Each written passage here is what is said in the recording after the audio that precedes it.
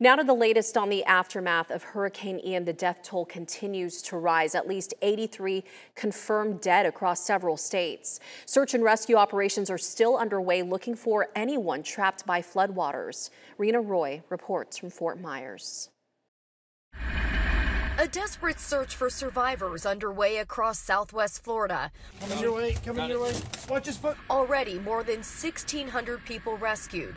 There's more urban search and rescue teams in Florida now than in any one place in American history since September 11th. This group of trauma nurses and retired military volunteering on hard-hit Pine Island. Where do y'all think we're needed the most? I would say St. James. It's a calling, it's not a job. So whenever a need arises, you got to be there for your people. The full scope of devastation coming into focus for so many as the cleanup begins. The floors are ruined, the walls are down, the ceilings have all dropped down, the water level is above the roof.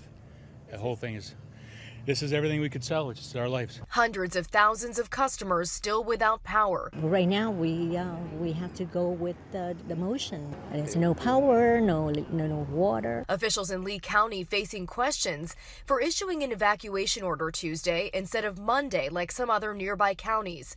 At least 42 people were killed there, the highest death toll in the state. Authorities defending their decision. I stand 100% with my county commissioners, my county manager.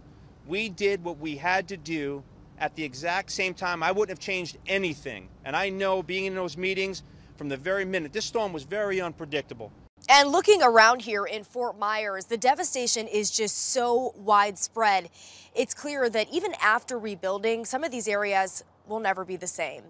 Rena Roy, ABC News, Fort Myers, Florida.